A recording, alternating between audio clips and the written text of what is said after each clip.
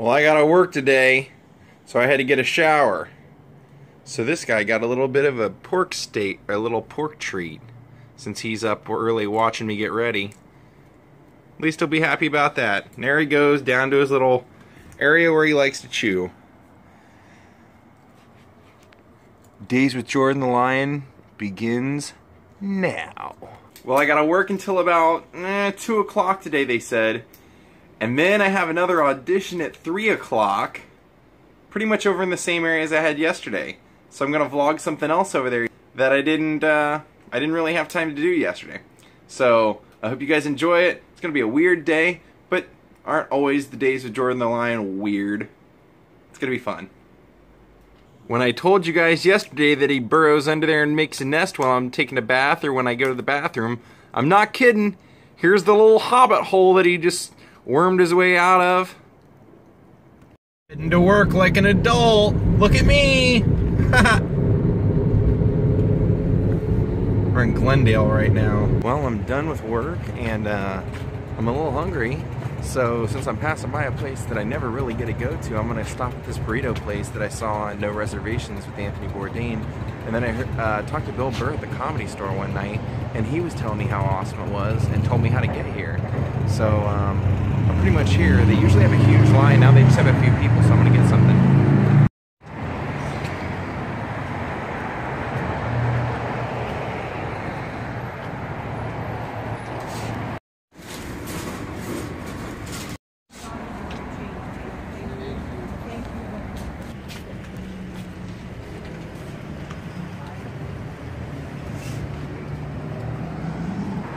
People just seem to rave about the breakfast burritos there. I've been here 2 or 3 times. I always love it.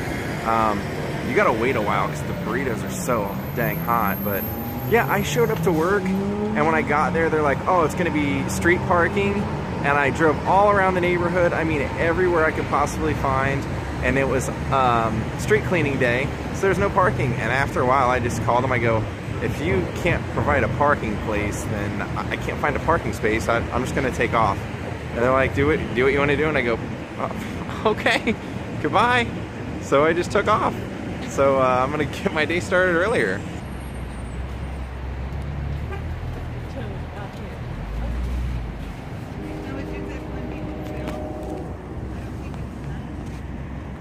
I'm going to go ahead and leave everything in the vlog that I just said, because I want to show you how different my attitude is now from when I went there and how hopeful I was to now.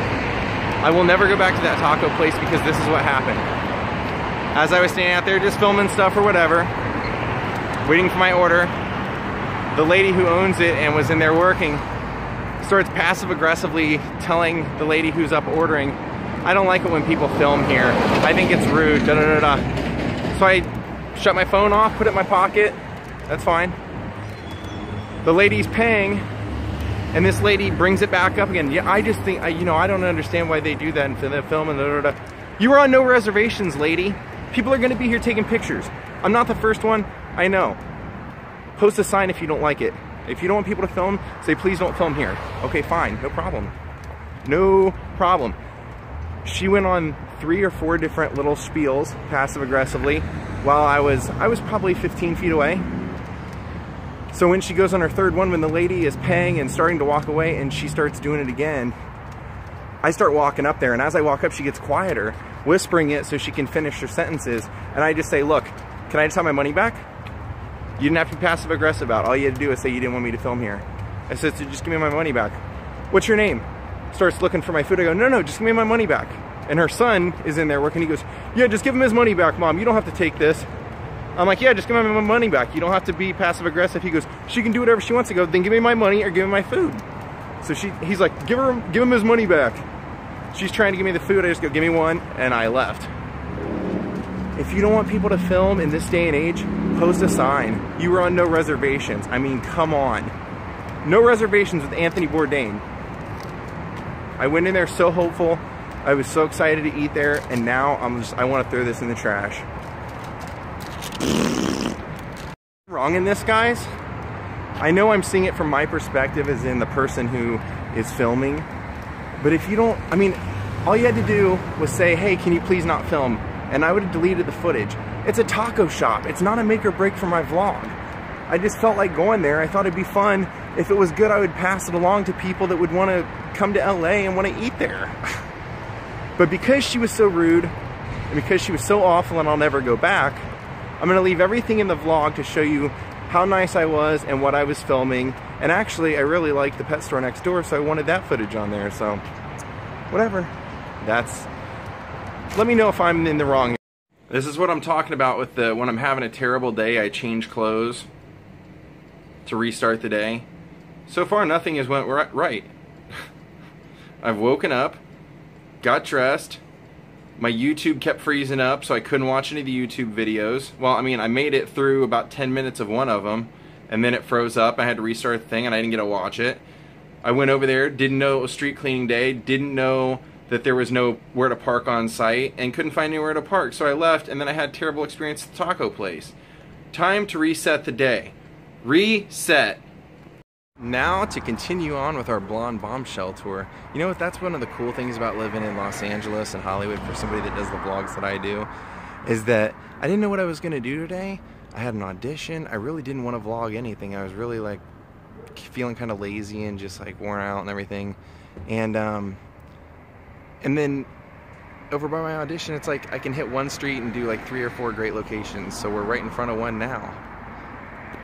Now this is the house that Marilyn Monroe and Joe DiMaggio lived in when they were first married. This is also, sadly, the house where they were separated. Marilyn and Joe were separated here, and there's a few famous photos of Marilyn having her press conference out in front of this with her lawyer, and I'll post those pictures so you guys can see it. This is 508 North Palm Drive. It's a beautiful house. Pretty interesting. I mean, it almost looks Dutch or Danish, that roof and everything. But yeah, think of that. I'm standing in their driveway. They would have driven right in through there. Obviously a different gate, I'm sure. Who knows? Probably a different gate and everything. But I'll see if I can't find a picture maybe of them in front of this house, or the time that they lived here, what the house would have looked like. That was their front door. That wasn't gonna change. Now here's the crazy thing, is that you know, you guys know that I'm a big William Powell fan, and a byproduct of loving William Powell is loving the women that he loved, which were like Carol Lombard was one of his wives before she married Clark Gable. And then at the time of her death, Jean Harlow was his engaged bride-to-be.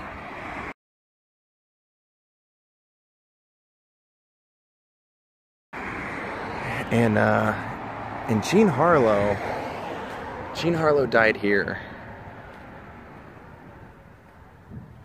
This is 512. This was the last residence that she lived in. And if you don't understand, or if you don't know the story of Jean Harlow, let me break it down for you, basically what happened. Get a better view of the house here.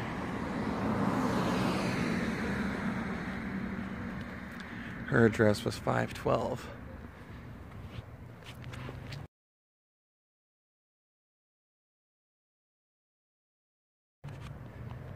Now, isn't that crazy? She was right next door to where Marilyn lived. Obviously, Jean would have been here much earlier because Jean died in the 30s. But the story is, Jean Harlow's mom was extremely overprotective of baby Jean. Her mom's name was Jean, and they called her the baby. And Jean Harlow had started getting sick, and they believed in Christian Science. And her mom refused to let her see a doctor. And people even said that they could tell that Jean was getting sluggish. And then in the end, her eyes were getting yellow because her kidneys were failing. So because she never saw a doctor, never was treated or anything, she died in her 20s, basically of neglect. Basically never seeing a doctor. And this would have been the house that she died in. And here's a picture of William Powell and Jean's mother at the funeral. Her mother lived here. and her stepfather lived here. And it was kind of the same situation to an extent of what Mary Astor went through, which is her mother married a man who was a smooth talker, and the guy basically was a failure at everything in life and used Jean's success and Jean's notoriety to start up all kinds of business endeavors and try and succeed and try and make something out of it. And he did it all with her money, of course. He was kind of a scumbag, and you can look at pictures of him and you can pretty much tell, you're like, oh yeah, used car salesman for sure. I mean, a lot of people believe that this house is haunted. There's a lot of different things that people that have lived here have accounted for, feeling things in the night, seeing figures, so you never know, it could have the ghost of Jean Harlow in there. Now I'm gonna go about a block up the street, because up on the 700 block, we're in the 500 block now of Palmer, up on the 700 block, that Marilyn Monroe lived there also. She lived at 718 with who became her first agent. Yeah, it was pretty weird. If you know anything about Marilyn Monroe, you know that she lived with one of her much older agents, and there's footage that you can find of her swimming at the pool and different things. If you're a big fan, you've seen documentaries. I think his name was Johnny Hopkins, or let me check on that. I believe it was Johnny Hopkins was the name of her agent at the time, and she lived there with him. Now, various famous people have lived in this neighborhood, and goodbye Jean Harlow's house right here. Famous people lived in this neighborhood, but I just don't know that most of you would care about Conrad Nagel or Dorothy L'Amour and people like that. But everybody knows Jean Harlow, I think, and she was one of the original blonde bombshells, and I think that you all know Marilyn Monroe. I'm driving right now up through Palm Drive. 5-hour vlog, easily, just on famous people that lived up here. So I'll hit it street by street, person by person, and it'll keep me in things to talk about forever. I'll be vlogging forever. Check out that house. Alright, well I was wrong, it wasn't Johnny Hopkins, that wasn't her agent, it was Johnny Hyde. That's what I meant, Johnny Hyde. But we are right next door. I looked it up, yeah, she lived here for a few months. Wow, look at this house right next door to it. Man, that is fantastic. That is beautiful. See that water? That little like pool and pond right up, or whatever that is? Looks like the sidewalk. Wow, that is beautiful. Lucky homeowners there. Here it is. 718. There's a pool in the backyard. And that's what I mean I've seen. I've seen the footage of her hanging out at the pool with him. And look at that. You can even lease it. And there's the lovely Marilyn walking up the front walk, right where we are at now. That's smart. If you own a famous home that somebody lived in, that is extremely smart to just rent it out. Make it look as crisp and clean as possible as when they lived here, and then rent that sucker out and don't let it change. Let's get you a little bit better. It's one of those weird times of the day where it's just so shady in some spots that I can't get a whole lot, but man, isn't that something to think about? Another house that Marilyn lived on right on the same street.